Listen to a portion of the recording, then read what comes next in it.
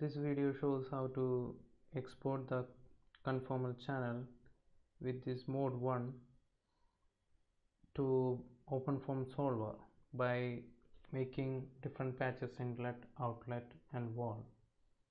Firstly, we will create the channel. This is a star-shaped profile which have dimension in cross section 50 mm radius in outside and 25 mm radius in inside with a depth of 50 mm. These are the channel properties that will contribute or will generate the conformal channel within this mode 1 type. So I'm going to select the star object and create the channel. So the channel is got created. There are some sharp bends are there that we have to avoid in order to get a good mesh. So I'm selecting the conformal channel. This curve like object shows it is a curve object in Blender, so we can edit it. We can remove the vertices that are contributing to the sharp bends so that the sharp corners are avoided and we are getting a smooth bends.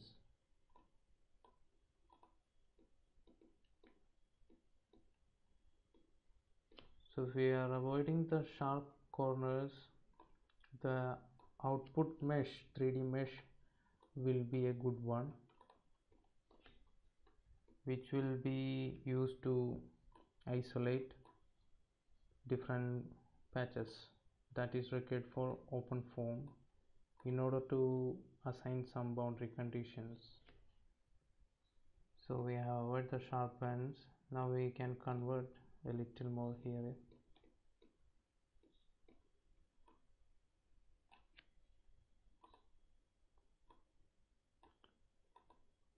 Now we can convert this curve object to mesh object by going to this object menu, then convert to mesh. We are not retaining, just convert to mesh. Now this is a mesh object like a 3D .obj or .stl like object. It has faces, vertex, edges. So I am going to retain only the conformal channel and going to delete the remaining all the object. So in this conformal channel, the next problem is by pressing the tab key we can go to the edit mode. You can see the faces are long but narrow, so the selection of these faces for inlet and outlet will be difficult, and also we have to make this much more uniform. To achieve that, I'm going to this banner icon and clicking on this remesh menu by selecting this conformal channel. So what it does is it will remesh the object more or less equally and also create some additional faces over inlet and outlet faces. Right now it is octree number 4. Let's make it to 8, 7, 8. Now click on apply, and if we go to the edit mode and if we click on this is for selecting vertex, this is for edges, and this icon is for faces. So if we go to the faces, and you can see the faces, this structure, the conformal channel got remeshed and it is remeshed with quad faces. So we can easily select these faces, but the problem is in order to convert to Openfoam, in order to make this as input to Openfoam, we have to make it to triangular faces. For that we have to click on the key button A, it will select all the faces, then go to this face menu, and from this face menu select triangulate faces. So now all the faces got triangulated. Next we can select individual groups by going to this selection menu, select circle and make the value to 12 in order to get a proper control over boundary. So I'm going to select the inlet face by pressing on the shift and dragging the shift. Pressing on the shift key will retain the previous selection if our selection got discontinued. Otherwise we have to start it again. That's why I'm pressing the shift key. So a continuous selection we will get if there is an interruption, and if we are selecting any extra faces, we can remove it by pressing the control key and dragging on those faces. Now the inlet is perfectly selected. By pressing on the key P, let's say press the key P, so the selection of group by creation of group by selection, I'm clicking on this selection button, so a new object is created from this main object. So I'm renaming it as inlet. This will be our inlet patch in small letter, inlet, and the inlet is ready. And the next thing is I'm going to select the outlet. So I'm going to select the outlet by pressing the shift key and selecting on the region, properly selecting on the region that I need. So I'm selecting the outlet region and selecting. The selection completes. Clicking on the button P, so it will create a object by selection, and the new object will be our outlet. So I'm renaming it as outlet. Okay, so we have selected inlet and outlet. The next thing is to rename the remaining region as wall. So we have created inlet, outlet and wall, and I have created a Python script that will transfer these patches data into a single object called channel.obj, which is placed in the run folder under the project name mode1 demo, and in the constant folder. In Openfoam it will have three folders: 0, constant and system. I will explain it that later. So it is this geometry object will be placed under try surface folder. The try surface will be placed under constant. So I have given the file path, and to this file path this channel.obj file will get created. How it is creating? It is extracting the data, the inlet data, wall and outlet data, and it is in this section. No, we don't need this object, and in this we don't need this count. Within this section it will create a it will write a obj file based on the vertex group, and for based on the vertex groups of each patches. Firstly it will write on inlet, then its vertex data. The G stands for group in obj, which will identify it as a separate group. So after first writing the vertex data, this 0.001 makes that it is converting to converting to meter. In Blender it is millimeter, while Openfoam is dealing with the meter unit. So this vertex data is got converted to meters with that line. Then after writing the vertex data, just writing the group with the main file object name space the inlet. If it is for wall, then it will be G space channel space wall. If it is for outlet, G space channel space outlet. Firstly the vertex data, then the group name, then the face data. In that manner we will write an obj file that will be accepted by the snappy hex mesh in the Openfoam in order to create the finite volume to perform multi-phase simulation in Openfoam. So if I click on this Python script and if I click on this run script, it will create a obj file within this try surface, which is placed in the constant folder, which is placed in the project folder under the run folder of Openfoam. So if I click on this run script,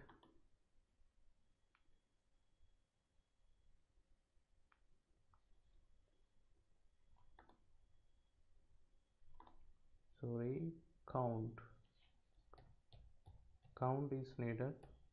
I accidentally delete that.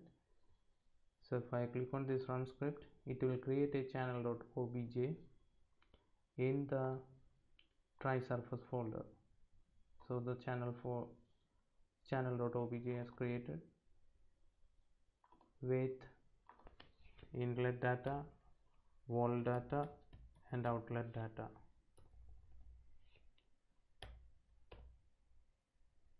If I search the group,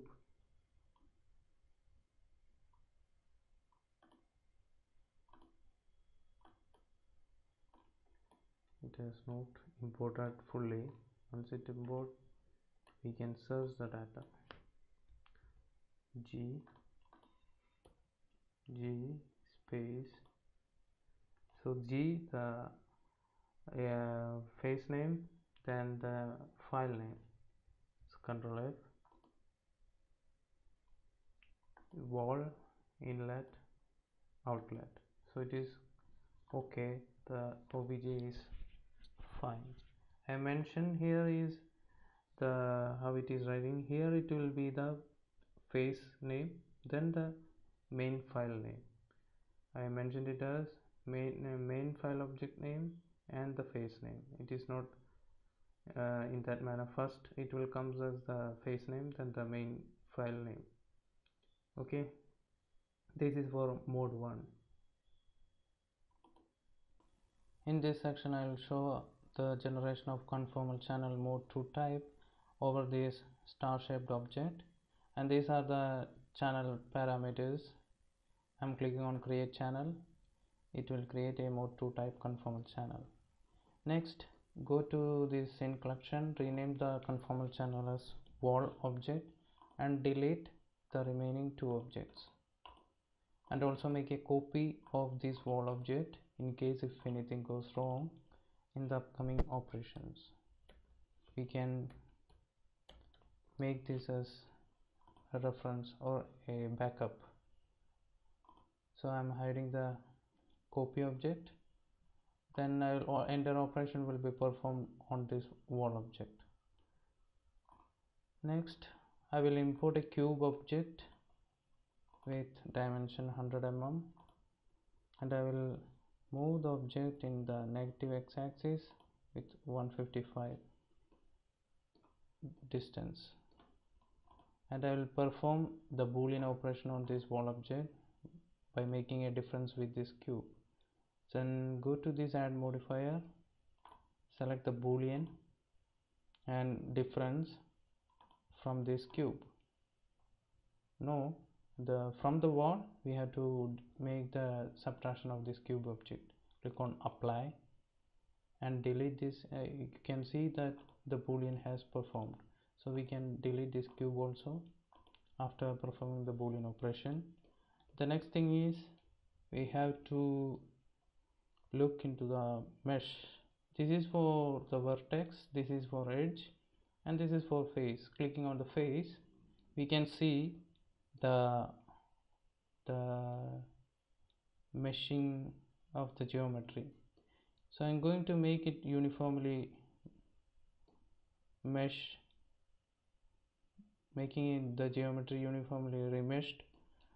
Then for that I'm going to coming out of the edit mode by pressing the tab key, and then go to the remesh while selecting the wall object, and I'm going to change the octave value to 8, so we will get a fine mesh representation of the wall object. Click on apply. Don't forget to click on this apply button, otherwise the operation will not be performed on the geometry. I'm clicking on apply. Then again, if we go to the edit mode, if we check the inlet and outlet face, we can see a lot of chord faces is filled over the inlet and outlet region and on the wall region. Every faces is now a chord face. Then by clicking on the button A, we are selecting every faces. Then go to the face. Under these face, click on triangulate faces. Now all the faces got triangulated. These data we can then export to OBJ format. We can write these we can write this mesh data in OBJ format as triangular facets.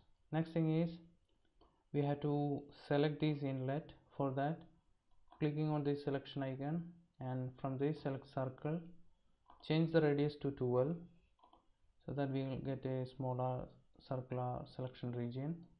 With that, we will select the boundary. By clicking shift key, we will drag over these faces in order to isolate the inlet region. We have to fully select all the faces within this region. First I am selecting the boundary. Region. Then I will select the inside region. So I am selecting the boundary. After selecting the boundary, I am selecting the inside region. Now I am selecting the inside region. Once it complete, I will isolate this face as inlet. Right now it is a part of wall object. After selection completion, I will press the P key. Right now there is no any extra faces selected. If any extra faces selected other than this inlet region, just drag over those faces by pressing the control key. Instead of shift, just press the control key and drag over those faces. It will get unselected. Now I'm going to press the P key, and from selection we are making a separate object, wall 001. I'm going to rename it as inlet. So a new face we have created, that is inlet. Make sure the naming is correct. And the next thing is I will isolate the outlet object in the same way as we have seen in the inlet face. I'm selecting by pressing the shift key. I'm selecting all the boundaries over the outlet face. Then I will isolate this face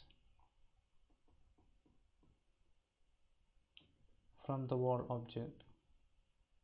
So we will have, after this selection, there will be 3 objects: inlet, outlet and wall, and these 3 objects will be written in a single OBJ file which is named as channel.obj.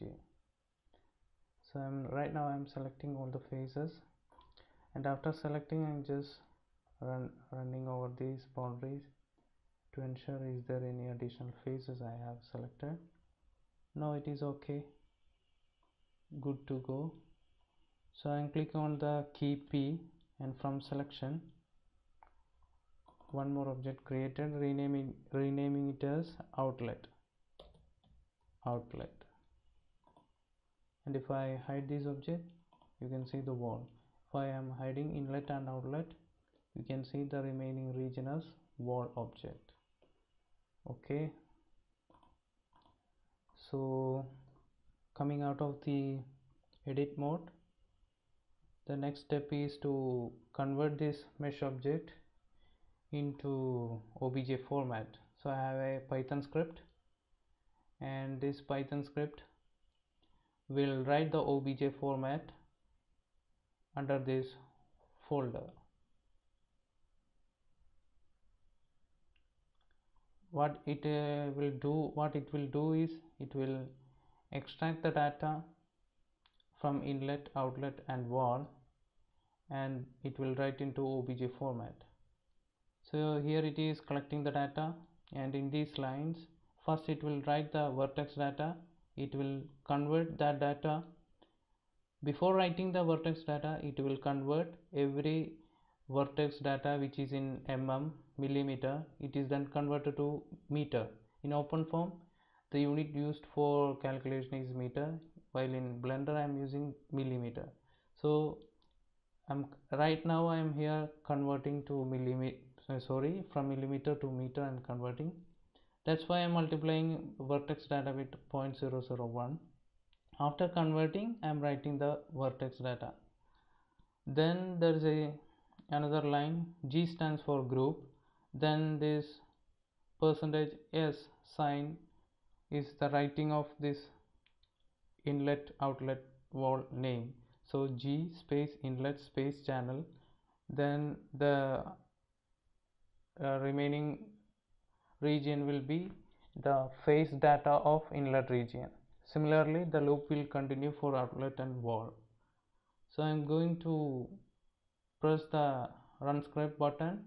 Then it will store, this is the file path for this channel.obj. You have to mention entire file path including the name of the file object. So if I click on the run script, it will create a obj file within that specified folder. The procedure is similar to mode 3 that I will show.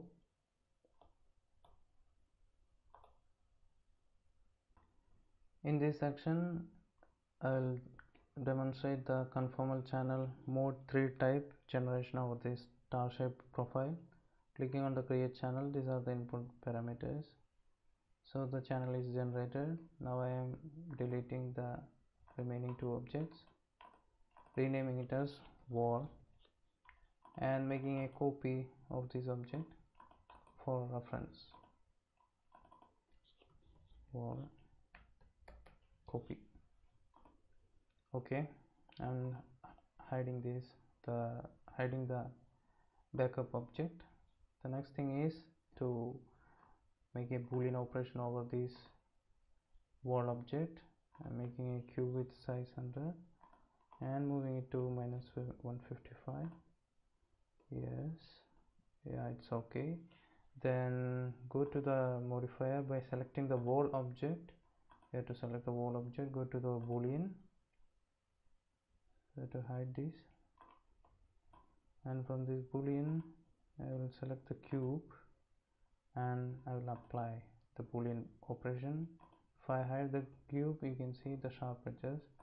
Delete the cube after that, then go to the wall, then object, then go to modifier, remesh the object with value 8, then click on apply, then go to the edit mode, click on the face selection icon, then go to the face. Before going to that, select all object by pressing the button A, all faces by pressing the button A. Then from this face menu, select the triangulate faces. It will convert the chord faces into triangulate faces. Then we have to select the inlet by selecting the circle, changing the diameter to, let's say, 15. Then selection we have to perform by pressing the shift key, selecting the boundary region first. You can select any region first, but I am selecting the boundary initially. Carefully I am selecting the boundary in order to avoid any extra operation. So I am selecting the inlet region,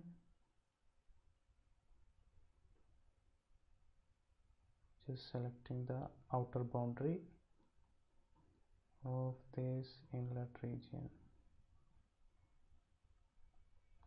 Okay, then after selecting the inside region, then after selecting the boundary region, we have to select the remaining inside region. So after selecting all the faces, make sure that no other faces got selected. Then by pressing the key P, from selection we are creating the object, renaming it as inlet. So inlet region is generated. This is what? This is inlet. Similarly, we have to isolate outlet. So selecting the outlet region by pressing the shift key, selecting the boundary, selecting the boundary,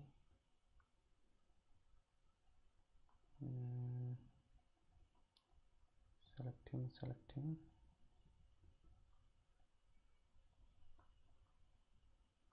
Okay, then selecting the inside region, and yeah, just to ensure that no other face got selected.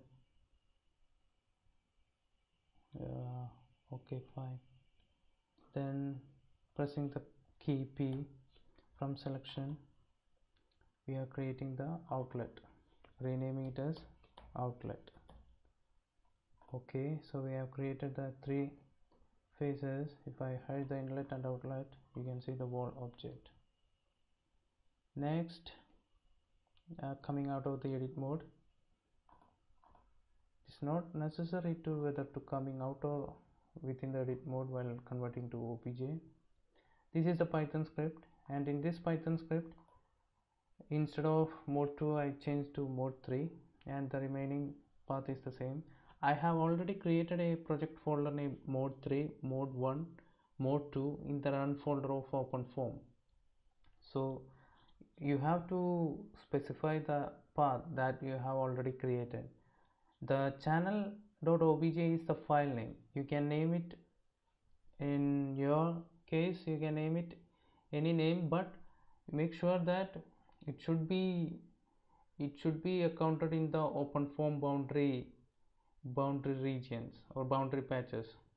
So better not to change the file name in this example. Just name it as channel.obj, because the inlet will be in Openfoam will be named as channel underscore inlet, the wall will be channel underscore wall, and outlet will be channel underscore outlet. So it is better to not to change. Once you understand how these operations are working, you can name it whatever the name you want. Based on that, you have to make changes in the Openfoam files. So now I am going to run this Python script. First the vertex data, then the group data. After that, the face data will be written for each group, inlet, outlet, and wall. And if I go to this path, mode 3 demo constant try surface, there is no file right now. And if I click on this Python script, if I click on run script, it will generate the channel.obj. If I go to again this try surface folder, you can see the channel.obj, which is around 16 MB data. So this is the input. This is the exporting of geometry from Blender to Openfoam. Okay, the geometry preparation section is over. Next will be the Openfoam. Within the Openfoam, how the parameters we have to define, that will be explained in the Openfoam section.